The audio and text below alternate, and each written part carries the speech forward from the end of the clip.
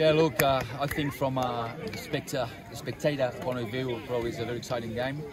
Not for a coach, really. You know, we went from almost a 5-1 to sort of have a you know, they got back, you know, a little bit. Is the way they play, you know, anything is possible, you know, against Birkenhead.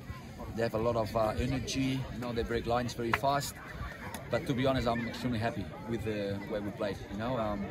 It's one of the hardest games, if not the hardest, you know, to play against Birkenhead. We were talking through the week, the things we had to do, and I thought the players did exceptionally well. So very happy. It's one of those games. At the end of the day, is you know, the first on the table against the second. You know, you always have this a bit of passion. You know, I think I held myself a lot during the season, but games like this, you know, it gets out of me. You know, I can't really help it. But I think it's nice. You know, it's a good sport. You know, I shake hands with Hobo. I really respect him a lot. I told him that. You know, and everything stays here, and you know, we give the same.